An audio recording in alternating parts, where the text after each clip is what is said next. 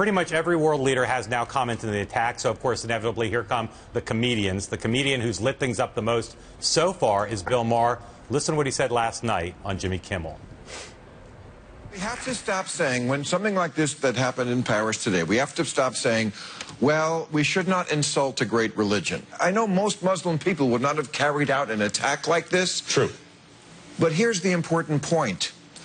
Hundreds of millions of them support an attack like this. They applaud an attack like this. What they say is, oh, we don't approve of violence, but you know what? When you make fun of the prophet, all bets are off. All right, bring on the controversy. Is Bill Maher right? Well, he's half right.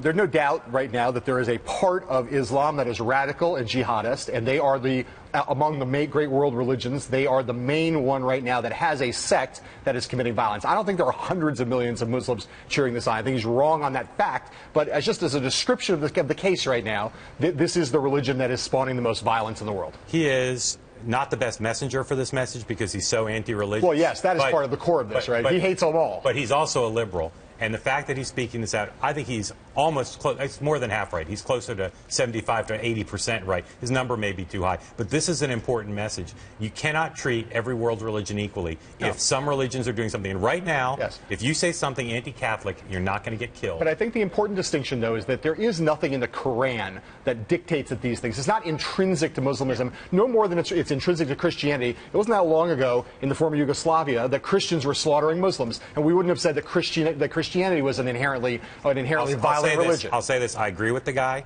I wish he weren't saying it because I wish an American comedian weren't saying it. Yep. World leaders need to say it. They've got the credibility to stand and do it.